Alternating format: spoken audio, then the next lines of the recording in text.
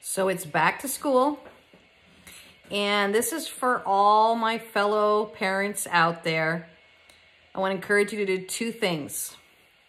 Number one, take care of you. Take that first day or that first week, find a day for you to go and do something just for you. One of my favorite routines was I would go see a summer movie that I've been dying to see.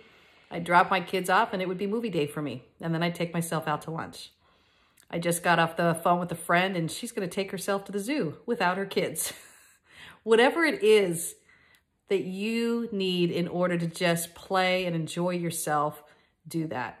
The second thing I'm going to encourage you to do is after you've played, not before, but after, just get organized for the year, whether it looks like for a calendar or just intentional me time that you're going to schedule in on a daily, weekly basis. Start moving into that mindset to get you on that rhythm for the next 9 months.